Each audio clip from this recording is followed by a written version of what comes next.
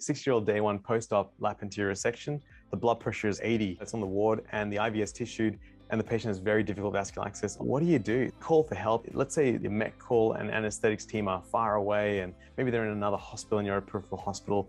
So you can at least get some stuff ready for them. But you could try all the other zones, wrists, feet, arm, intraosseous even. As long as you've got that in the crash cart, I'm sure that you'll be able to do it with a bit of instruction. Now, let's say the blood pressure is now 60 on 20. This is peri-arrest. So what do?